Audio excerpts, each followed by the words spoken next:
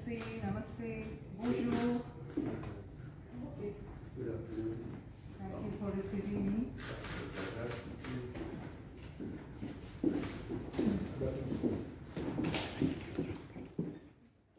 coming from Europe where it's very strict, so it's a big relief for me. I'm really happy to be here without the mask and to have a normal life.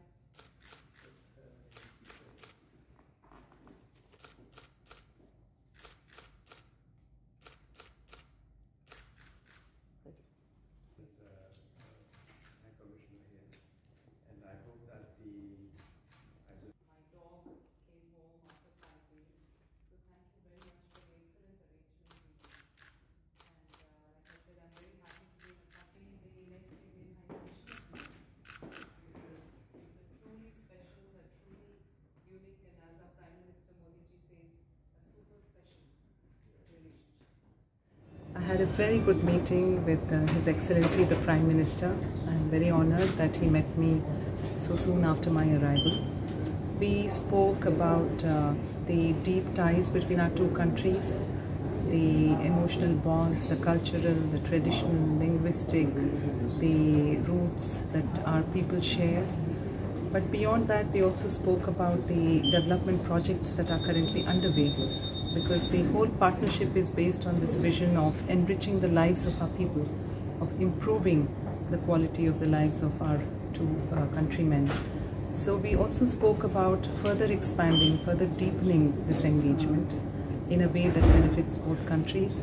We spoke about areas like economic projects, science and technology, post-COVID economy, how we can do things together. We also spoke about the possibility of supplying vaccines from India at some stage.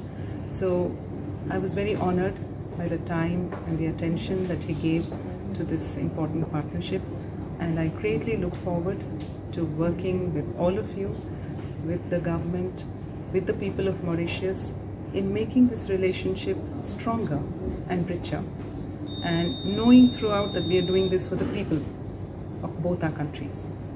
As you might know, India is the biggest vaccine producer in the world. I think we produce about 60% of the world's vaccines. We also have the largest vaccination programs in the world. And right now we have approved 2 of the vaccines for emergency use of the government. And we are rolling out a vaccination program where about 30 million healthcare workers, people with comorbidities, people who are above 50 years will be the priority recipients. And after that, we hope to be able to vaccinate about 300 people till July 2021. At the same time, India as a country has always believed that the world is one family. Vasudhaiva Kutumbakam. We are all in it together. So while we will attend to our priority healthcare workers and the people of India, we will certainly look at helping countries that need our help. And Mauritius is a priority partner. Mauritius is a country that is at the top of our list. So whenever we are ready to help others who need this, Mauritius will certainly be one of our priority recipients.